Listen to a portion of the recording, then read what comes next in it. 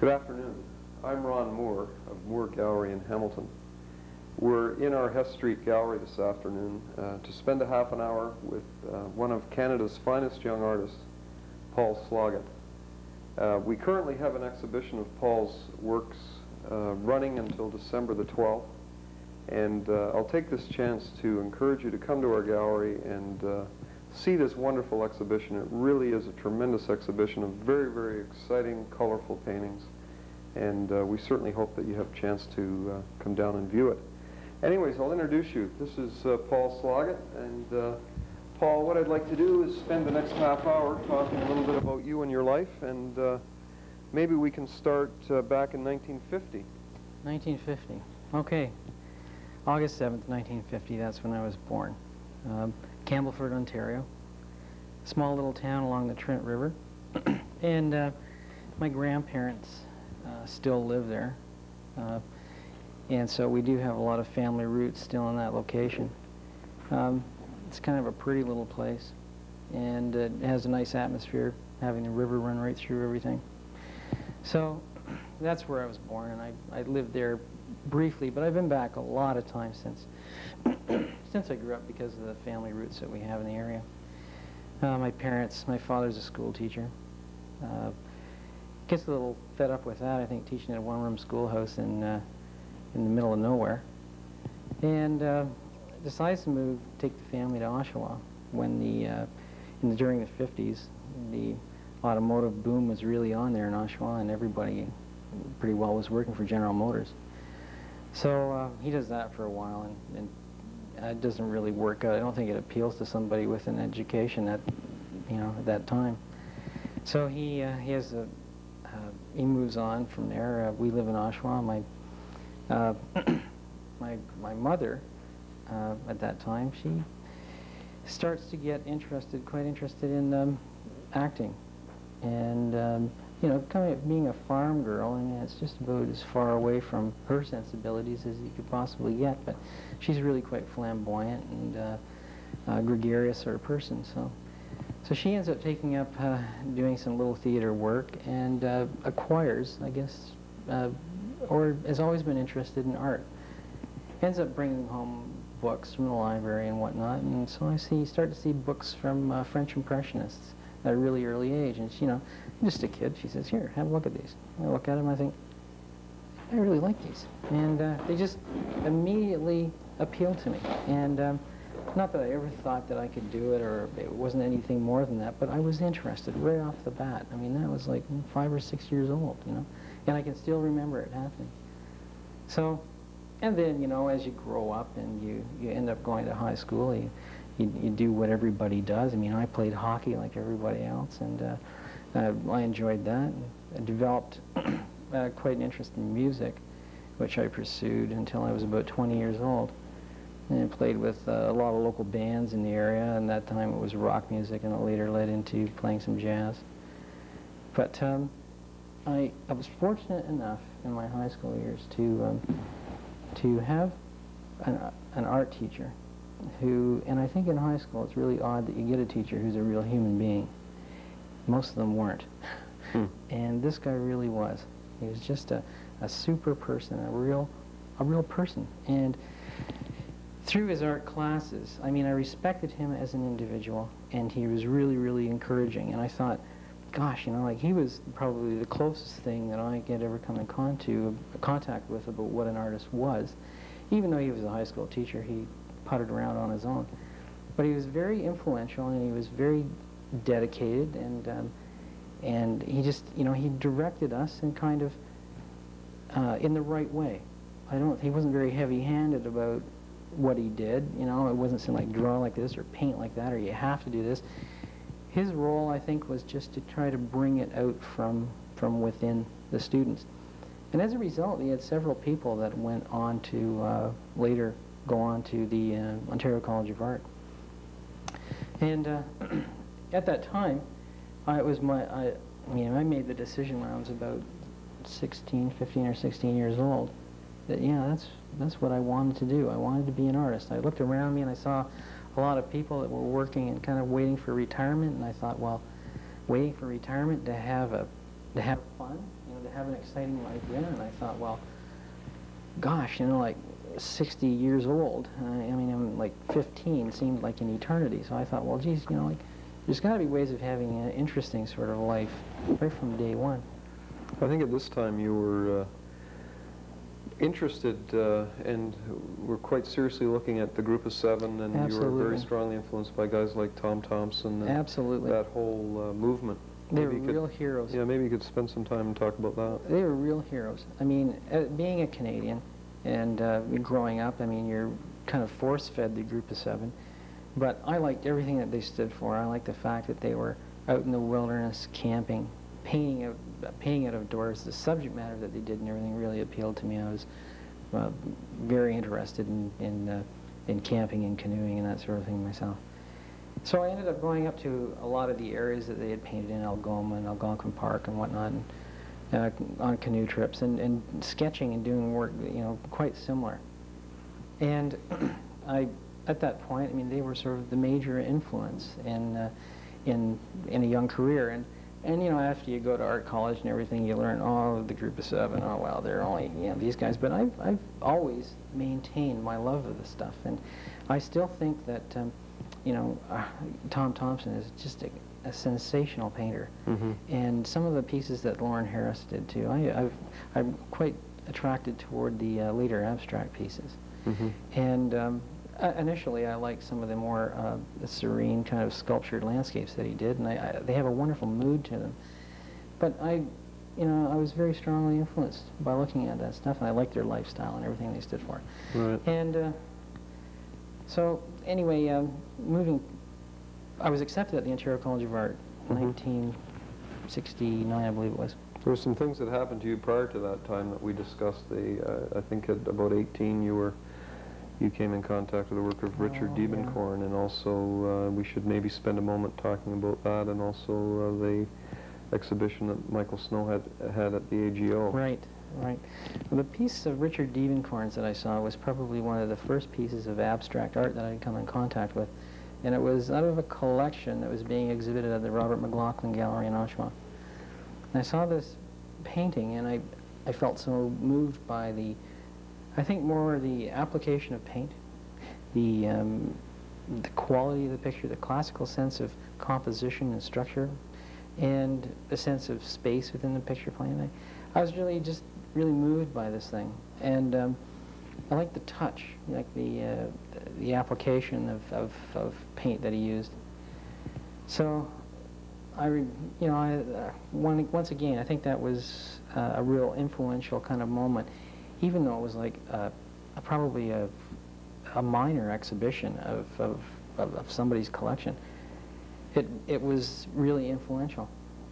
So later I went on to OCA, and during my first year, there was a terrific exhibition at the Art Gallery of Ontario of Michael Snow's, a retrospective that he had, and I found I was just really interested in all the perceptual plays that he was working with, and it was a tremendous exhibition. And it was at that time, I mean, although my work is nothing anywhere near Michael Snow's, it's at that time that I really figured out that I don't want a career in advertising. I want to do something that's going to be a little bit more significant. Mm-hmm. And so I chose at that point to go into what was the drawing and painting department. And that was probably the luckiest thing that ever happened to me, because that year, I was accepted into that department. It was my second year of OCA. Dennis Burton takes over the entire department. Dennis Burton brings in all his buddies. Brings in Graham Coftree, Gord Rayner, and Robert Markle. And he rotated at that time periods amongst a lot of the younger up-and-coming artists that were in that city. Dan Solomon, David Bolduc. He was bringing artists in from London. The Rabinovich brothers, Royden and David, Ron Martin. So we, at that time, felt that we were being taught by the leading edge of the avant-garde in that city, and the energy was just fantastic. And I think that I was very lucky to be in second year at that time. And those guys were very benevolent and very helpful. They couldn't do enough. We were, all the time, we were going to exhibitions that they were having. We were seeing them socially as well, so it became like a real sense of community. Several people that I went to school with in that particular year are still working, and that's, you know, rare, actually. Yeah, that's a rare right. occurrence. There's Phil Richards, David Craven, just to name a couple. And I think those artists are both doing really significant works of art, and I know because of the influence that Dennis Burton had and the teachers that he brought in, it was primarily one of the reasons why we're all still doing it. So you were also at one time working directly with Coffrey, I think. You were That's assisting right, him yeah. in his studio, and so there was really really a direct contact, not just from a teaching standpoint, but you were building a friendship with these people as well. That's right. I think Graham is, Coffrey is one person who perhaps teaches best by kind of example. And watching him work, I used to stretch canvases for him and prime them and whatnot, and I was at his place a lot.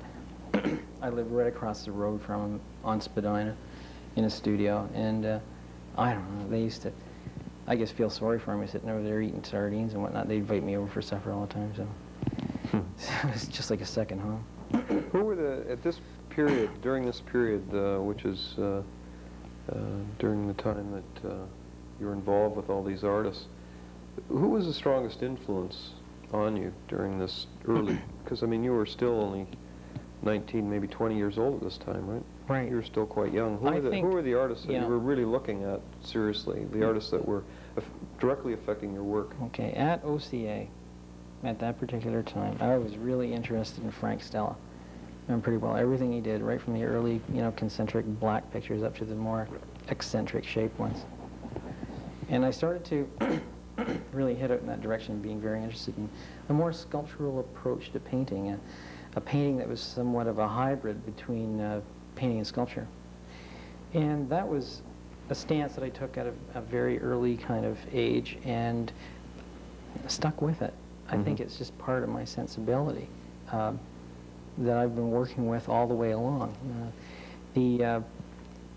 After I graduated from the college, I was, the earlier pictures that I was doing, I was very influenced at that time by looking at other sculptors, and not so much painters, but looking at people like, oh gee, you know, I was really into David Smith, for example, Mark de Souvero, American constructivist sculptures. I was really interested in that. Also, that led me to gain an interest too in Cubism. Leo Gonzalez sculpture as well was really influential. So I had a feeling then that when I wasn't so much painting a picture as I was building a painting. Right. And it's something that's really stuck with me all the way along. Well, your work has certainly changed over the years. Your direct involvement living on Spadina and Dundas and the connection with Coftry and Rayner, I mean, that must have been very influential, especially at a young age. You continued to live in Toronto after you were married, and I think that your association with David Baldock at that time really was important to you. Absolutely. And once again, I think I got lucky. Just heading into the subway, I remember the day. I was heading into the subway right in front of the Royal Ontario Museum. David's coming out of the subway. And I had met David earlier. As I mentioned, he was one of the teachers that we'd had, that Dennis had brought in. He was a very young artist then, and he'd just come back from Afghanistan. And he invited us up to his studio at that time, and we'd seen pictures that he was working on, and I really thought he was something else. And anyway, he, at that point, was looking for someone else to share a studio space. He was sharing a studio with another artist, and who later died, unfortunately, David Watson, a young, very talented guy. And so the spot kind of opened up in the studio, and so David and I were there sharing it, the two of us ourselves. And I feel I was really lucky because David was older than I was. He was a bit more established. I mean, he was a lot more established. And so he had a constant kind of stream of really interesting people coming over, and people who were really well connected in the art world. I mean, it was one person after another. We'd have, you know, artist curator Kieran Wilkin would be there one day. The next day you'd have Jack Bush, you know, coming over to look at pictures, and it was just fantastic. We had people from, David had a lot of people gravitate toward the studio, and he has a lot of really varied interests as well. So we had everybody from Oriental rug dealers popping in there all the time, drawing. Is that right? It's a phenomenal collection of Oriental rugs, and he's quite a scholar in the field. Mm-hmm. And from everybody from Oriental rugs to whale noises, you know, recorded whale noises. And so the people we had through the studio were so interesting. I mean, it was really an education in itself.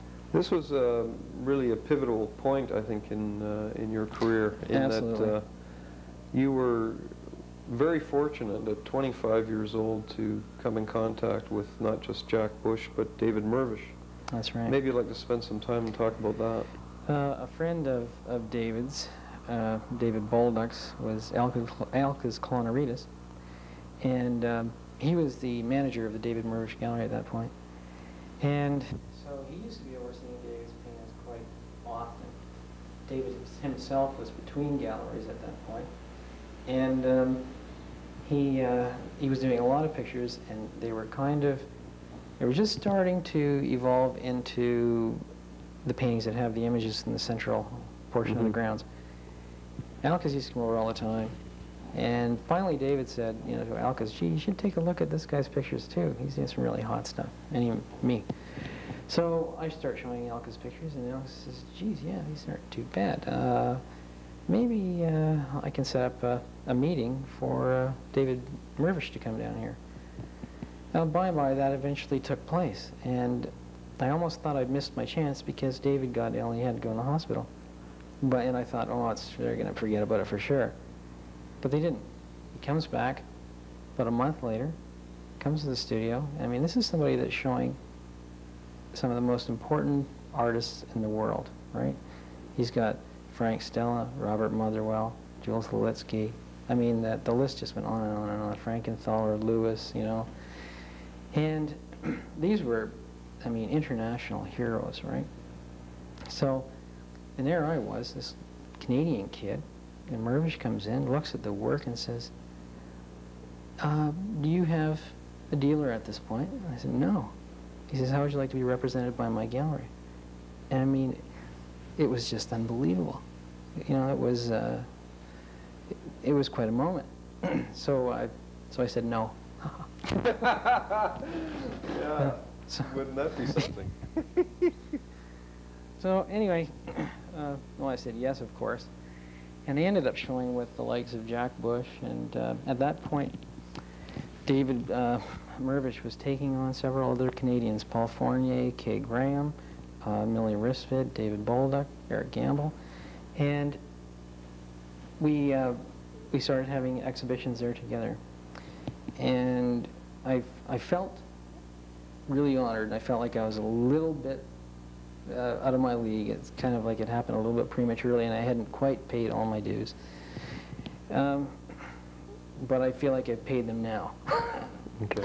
When you're talking about your track record, of course, your reputation has grown over the years, and the quality of your painting is certainly tremendous. What I'd like you to talk about a little bit is your American exposure. You did a show called 14 Canadians, organized by Andrew Hudson in the U.S. Maybe you could start with that and talk a little bit about your exposure in the States.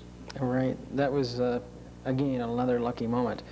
And the critic Andrew Hudson came to Canada, traveled all across the country, and selected 14 people to represent Canada at an exhibition that's going to be held at the Hirshhorn Museum in Washington, D.C. And that, the people that, once again, I believe I was one of the youngest artists to be included in the exhibition, and they took quite a survey. They took, I mean, it went from everybody, gosh, you know, the age groups were just really quite fantastic. Unfortunately, prior to the exhibition, Jack Bush had died. This was in 1977, I believe, and he had passed away, oh, I think maybe just only a month before the show had opened. And he was one of the people that were, of course, in the exhibition. And in ages, I guess it varied from myself to Jean-Paul Lemieux. And I felt, once again, that was a tremendous kind of burst of energy and tremendous thing to have happen to you. I had, you know, kind of international or national outside Canada exposure anyway. And at that time that the exhibition was on at the Hirshhorn Museum, four of the painters were asked to exhibit at a private gallery, the Diane Brown Gallery, and we had a small private exhibition at the same time, which really went very well for me. I think we sold out the entire show within a matter of a day, so it was quite outstanding, which prompted her to ask me to send down another shipload of paintings. Well, it takes a long time to paint a picture, and I'm not going to be rushed into it. I want to take my time, and I want to make sure that the quality is there. So I poured over them, got them together, sent them down. Lucky enough, she was able to do her magic, and so at that time there had been an art dealer from California who was visiting Washington, saw my exhibition and liked my exhibition and wanted to have an exhibition of my paintings in California. So here I was, I mean, at the ripe old age of 28, having my second one-man show in the United States. It sold out as well. And I hadn't even had a show in Toronto yet. And painting amazing. in Toronto, yeah. So it's kind of strange the way things happened or the way things got going. But the American audience was really quite positive towards the work, which gave me a lot of encouragement as well. So right after that, the David Mirvish Gallery closed down, and Elka's Klonaritas' manager opened up a gallery, and I've been with Elka's in Toronto since. And you know, it's been I've had much better kind of action and criticism coming from the States than I have from Canada. Fortunately, I just recently received my first positive review in Canada, so I still think there's some hope. Yeah, that's right. Well, a lot of artists have established themselves outside the country before they've really made a hit in Canada anyways. This has sort of been the trend. Yeah, I guess so. It seems to have a right. Jack Bush, for an example. Riopelle did the same thing. Riopelle did the same thing. He went outside Canada and then came back. That's so right. The this show in Washington, was it called Four Toronto Painters? That's right. Four Toronto Painters. Right. The David Bolduc, Paul Fournier, Kay Graham, and myself. Oh, that's great. That's great. Now, you spent some time in Europe not long after that. You were telling me that you, in 1977, got away for a 6-week trip. That's right. And that was quite influential as well. Absolutely. In regard to your work. Well, up till that time, you know, being in this country and, you know, having the AGO is kind of the standard of where you can go and see things. If you live in Toronto, you rarely get to see anything of any real international quality. So seeing pictures like Velázquez and Matisse and Cézanne and seeing the Impressionists. I had the opportunity to go to France, go to the Louvre, the Jeu de Paume, the Orangerie, and Rodin Museum, and it was spectacular. All the things I've been looking at in books I've seen for the first time in real life, and it was great. So from France we went to Italy. I toured through Florence and Rome, and at that same time I had a small exhibition in Bologna, Italy. And from there we went down and spent a little time kind of relaxing after that barrage of cities in Greece. And that's when I first started to do watercolors kind of on site, so to speak, and letting kind of, just, you know, the surroundings really influence what it is that you do. So ever since then, every location, every time I've gone away, anywhere, I take watercolors and make small sketches, and they generally initiate or generate larger paintings in the studio when I get back. Let's, I think we're slowly running out of time here, but maybe we should spend some time and talk about this exhibition. There's a range of work from the shaped canvases to the more recent things. We have a painting back from 1976 in this exhibition. maybe you could spend some time, pick out a painting and talk about your what you're doing today and maybe the influences, and give us a little more of a feeling of you and your work. Once again, I think that I still think of myself as building a painting, and so sculpture really comes into making paintings for me. And the sculptural kind of additives that I've incorporated into the pictures, I think are absolutely necessary. I'm just not convinced myself, anyway, that I can do what I want to do strictly illusionistically. So I've taken the liberty of building up, you know, collage, wood elements that are in relief to the picture, a lot of texture, you know, that's in the painting, and of course I really do have an interest in color and paint application. And I think that, you know, like, I find that my interests have evolved, and that the interests probably of a mid-career painter are much different than the interests of a painter initiating his career, and likely much different than a painter toward the end of his career. And I'm finding right now that I spend a lot of time looking at some really classical works of art, everything from, you know, Matisse to Degas to Velázquez, Piero della Francesca, and often I'll reinterpret what I see in those paintings in my paintings. For example, this painting here, the color in the background comes directly out of Bonnard, and I look at those paintings and I really like those paintings, and they excite me, to kind of want to do something about it too. And I don't think of it as in a plagiaristic way, but kind of like a homage. So in this particular picture here, I called it Bonnard, and it came from looking at his pictures for a couple of months. I spent a lot of time looking at pictures of Matisse, and you can take a painting like this, for example, that's really heavily influenced by the kind of color composition and the directness, kind of paint application and everything that Matisse used. I think that if I have anything to say is that I really do